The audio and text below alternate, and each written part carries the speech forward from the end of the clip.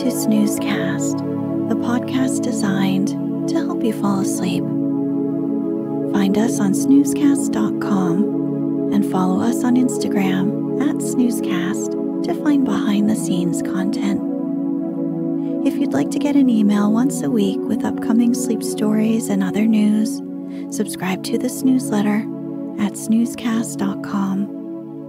This episode is brought to you by our Patreon supporters and by Soft Breezes. Tonight, we'll read the opening to The Wind in the Willows by Kenneth Grahame, published in 1908.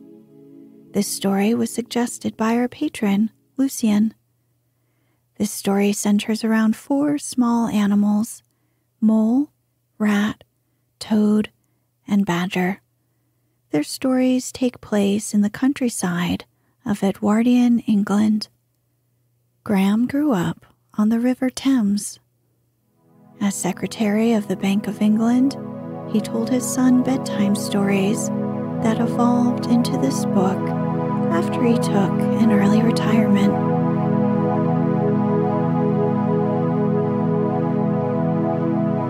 Let's get cozy. Close your eyes.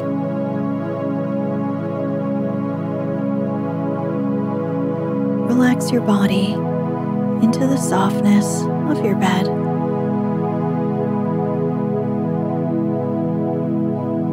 Now, take a few deep breaths.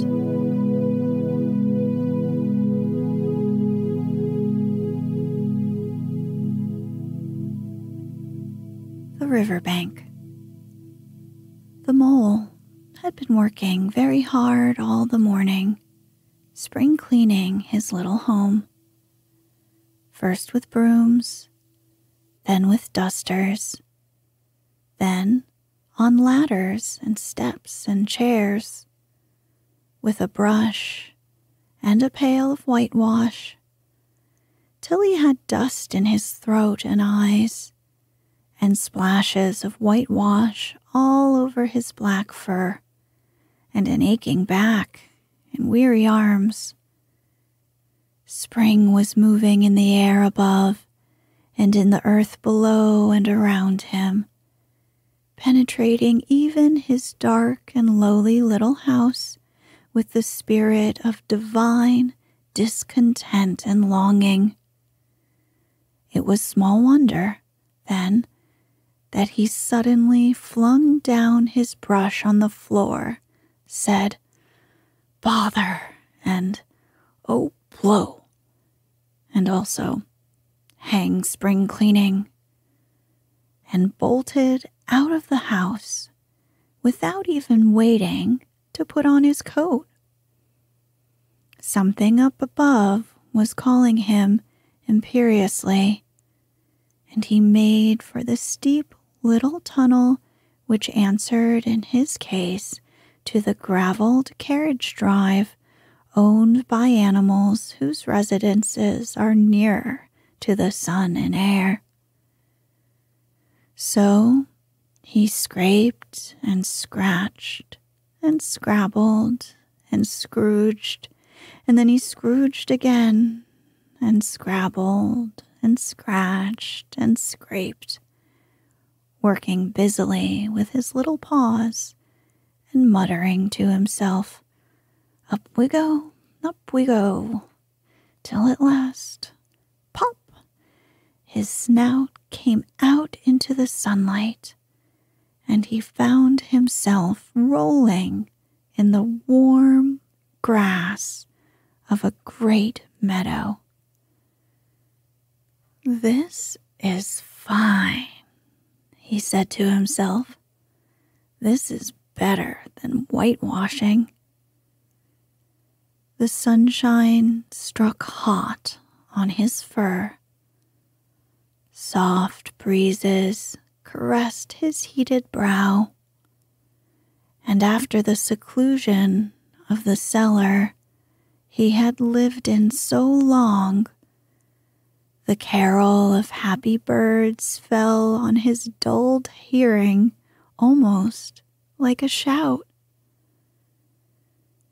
Jumping off all his 4 legs at once in the joy of living and the delight of spring without its cleaning, he pursued his way across the meadow till he reached the hedge on the further side. "Hold up," said an elderly rabbit at the gap. "6 for the privilege of passing by the private road." He was bowled over in an instant by the impatient and contemptuous mole, who trotted along the side of the hedge, chaffing the other rabbits as they peeped hurriedly from their holes to see what the row was about. Onion sauce," he remarked jeeringly, and was gone before they could think of a thoroughly satisfactory reply. Then they all started grumbling at each other. "How stupid you are! Why didn't you tell him? Why didn't you say? You might have reminded him," and so on in the usual way. But of course, it was then much too late, as is always the case. It all seemed too good to be true. Hither and thither through the meadows he rambled busily, along the hedgerows, across the trees, finding everywhere birds building, flowers budding, leaves thrusting, everything happy and progressive and occupied. And instead of having an uneasy conscience pricking him and whispering, "Whitewash," he somehow could only feel how jolly it was to be the only idle dog among all these busy citizens. After all, the best part of a holiday is perhaps not so much to be resting yourself as to see all the other fellows busy working.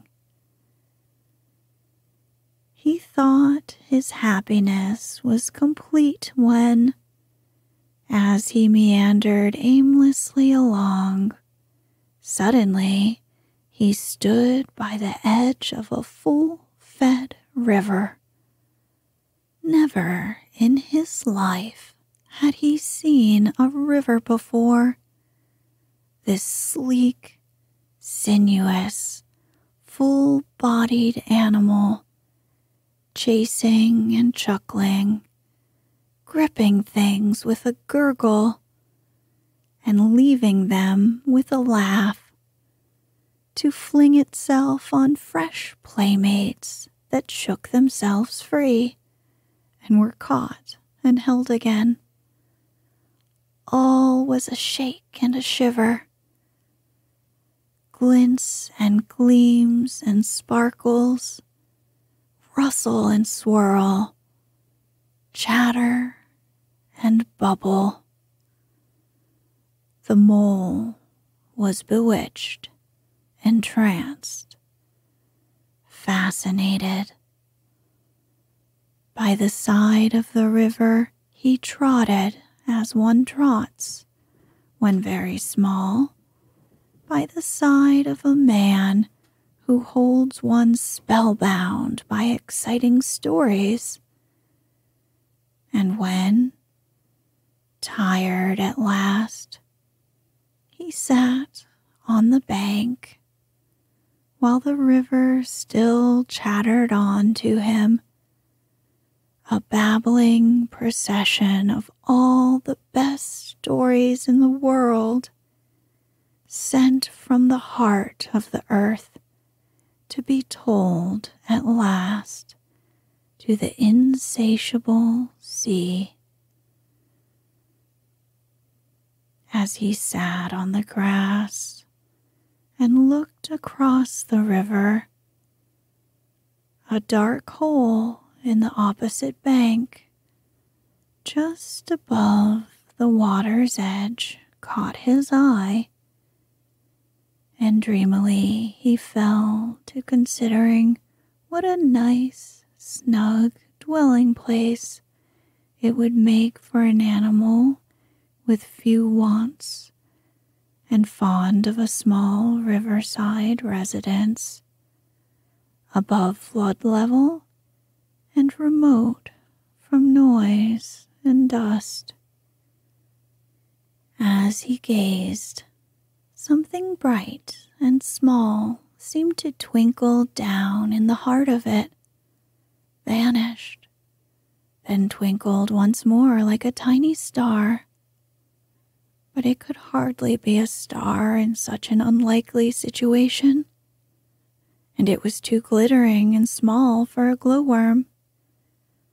Then, as he looked, it winked at him, and so declared itself to be an eye, and a small face began gradually to grow up round it, like a frame round a picture.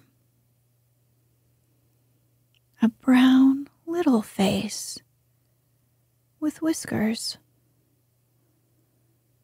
A grave round face with the same twinkle in its eye that had first attracted his notice.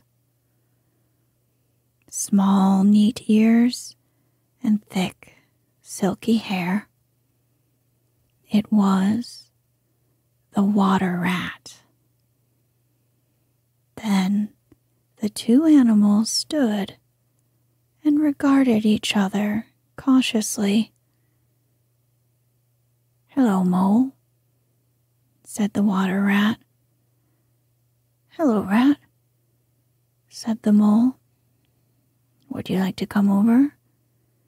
inquired the rat presently. "Oh, it's all very well to talk," said the mole, rather pettishly, he being new to a river and riverside life and its ways. The rat said nothing, but stooped and unfastened a rope and hauled on it. Then lightly stepped into a little boat which the mole had not observed. It was painted blue outside and white within, and was just the size for two animals.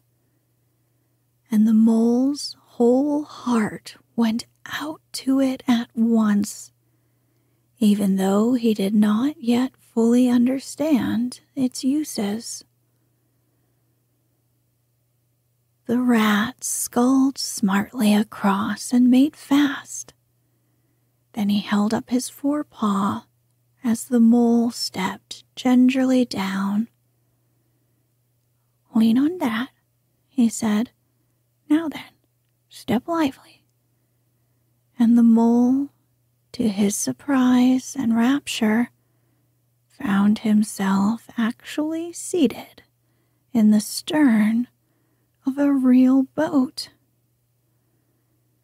"This has been a wonderful day," said he, as the rat shoved off and took to the sculls again. "Do you know, I've never been on a boat before in all my life." "What?" cried the rat, open-mouthed. "Never been in a... You never? Well, what have you been doing then? Is it so nice as all that?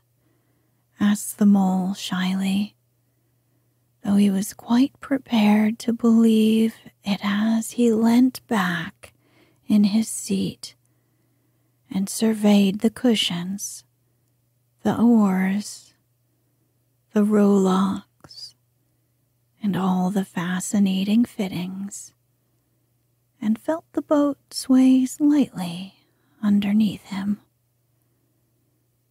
Nice.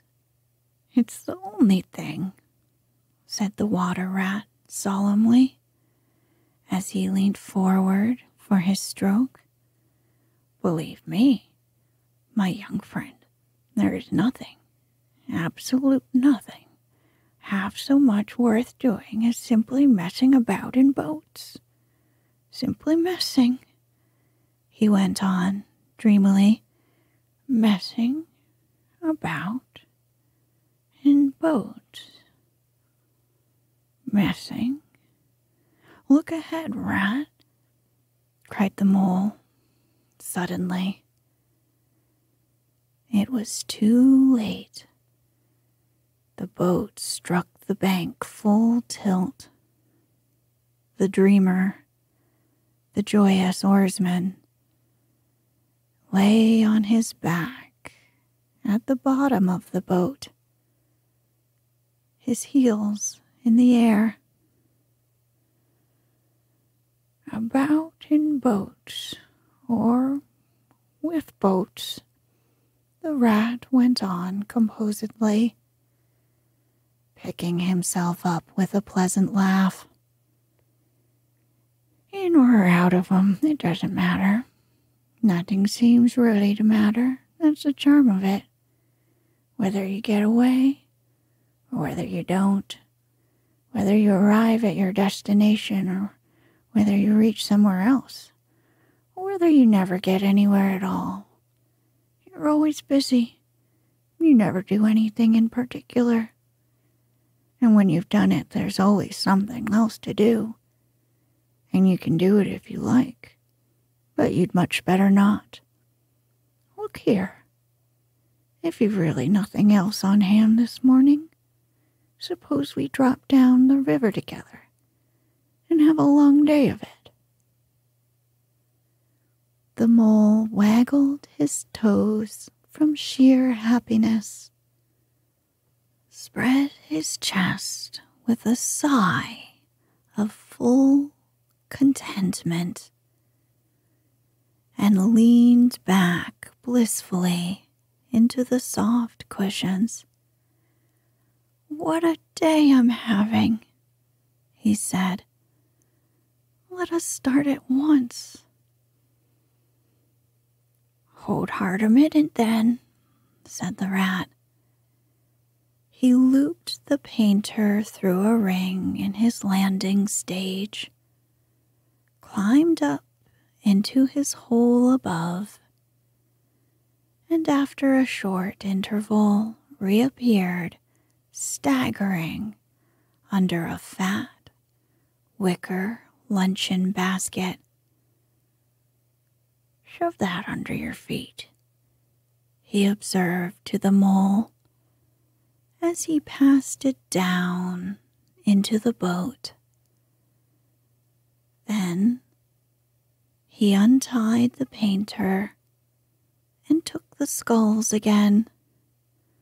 What's inside it?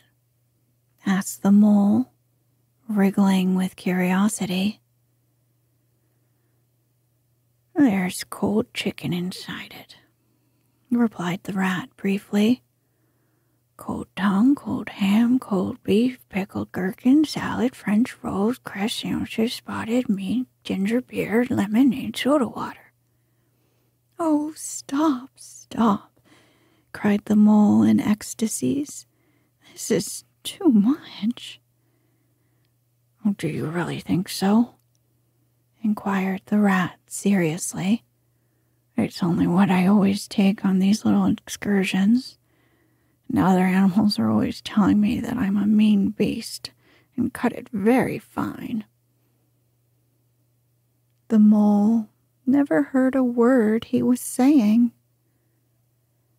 Absorbed in the new life he was entering upon, intoxicated with the sparkle, the ripple, the scents, and the sounds, and the sunlight, he trailed a paw in the water and dreamed long, waking dreams.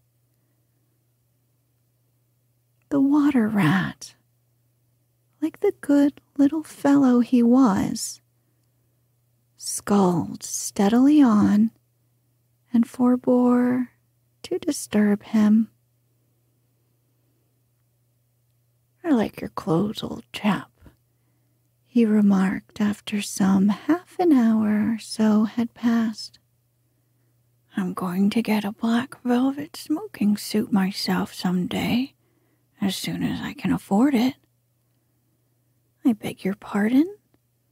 said the mole, pulling himself together with an effort. "You must think me very rude, but all this is so new to me.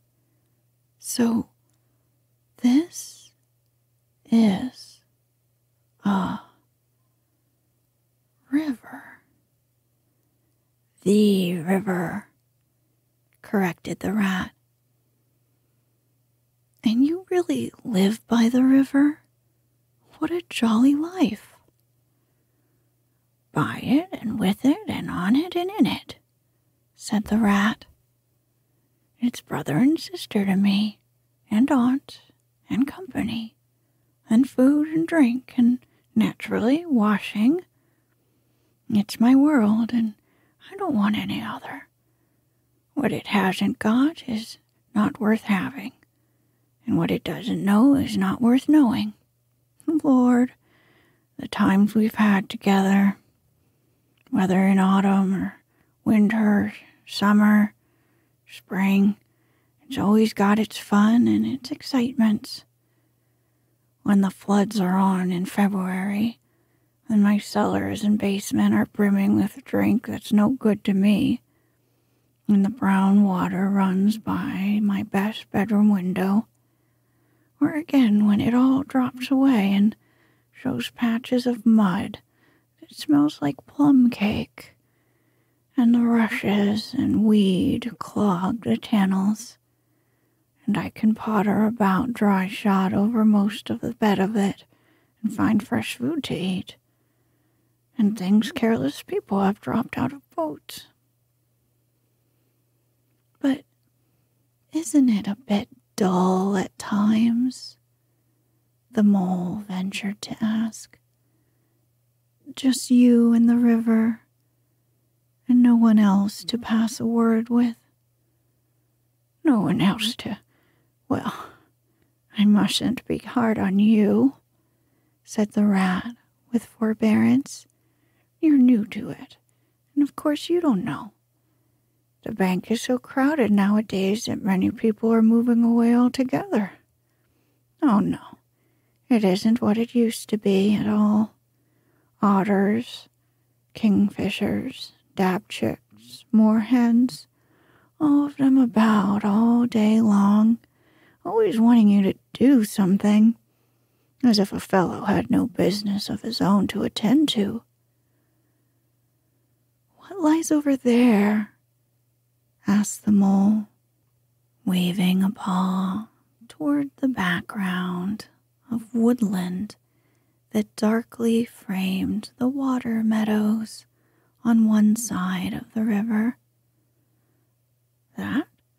Oh, that's just the wildwood," said the rat shortly. "We don't go there very much, we river bankers." Aren't they very nice people in there?" said the mole. "Well," replied the rat, "let me see. The squirrels are all right, and the rabbits, some of them. The rabbits are a mixed lot. And then there's Badger, of course. He lives right in the heart of it. He wouldn't live anywhere else either if you paid him to do it. Dear old Badger. Nobody interferes with him. They'd better not, he added significantly. Why, who should interfere with him? Asked the mole.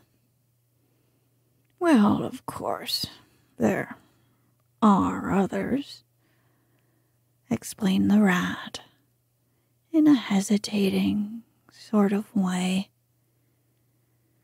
Weasels and stoats and foxes and so on. They're all right in a way. I'm very good friends with them. Pass the time of day when we meet and all that. But they break out sometimes. There's no denying it. And then, well, you can't really trust them. That's a fact. The mole knew well that it is quite against animal etiquette to dwell on possible trouble ahead, or even to allude to it. So he dropped the subject. And beyond the wild wood again, he asked, where it's all blue and dim, and one sees what may be hills, or perhaps they mayn't. Something like the smoke of towns. Or is it only cloud drift? Beyond the wild wood comes the wide world, said the rat. And that's something that doesn't matter, either to you or me. I've never been there. I'm never going. Nor you either, if you've got any sense at all. Don't ever refer to it again, please. Now then, here's our backwater at last, where we're going to lunch. Leaving the main stream, they now passed into what seemed at first like a little landlocked lake. Green turf sloped down to either edge.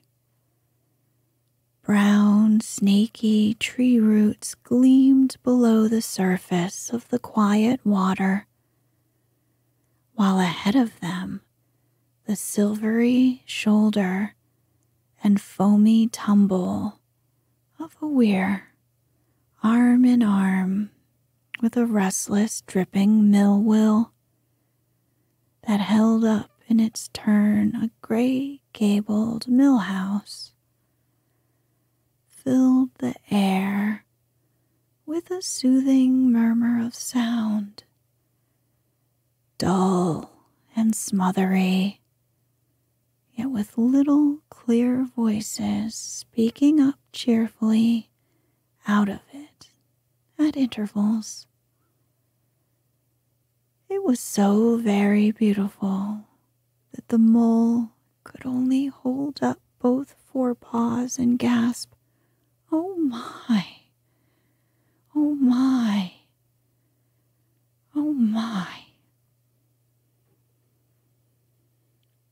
The rat brought the boat alongside the bank, made her fast, helped the still awkward mole safely ashore, and swung out the luncheon basket. The mole begged as a favor to be allowed to unpack it all by himself, and the rat was very pleased to indulge him and to sprawl at full length on the grass and rest, while his excited friend shook out the tablecloth and spread it, took out all the mysterious packets one by one and arranged their contents in due order, still gasping, "Oh my, oh my," at each fresh revelation. When all was ready, the rat said, "Now, pitch in, old fellow." And the mole was indeed very glad to obey, for he had started his spring cleaning at a very early hour that morning, as people will do.